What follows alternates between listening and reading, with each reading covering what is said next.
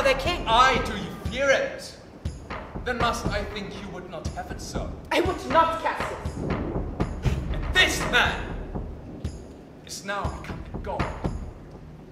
What should be in that Caesar?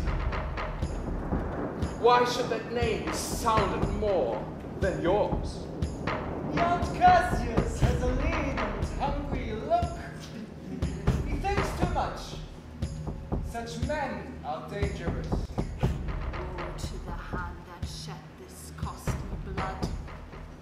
Over thy wounds now do I prophesy, which like dumb mouths do ope their ruby lips to beg the voiced utterance of my tongue. A curse shall light upon the limbs of men.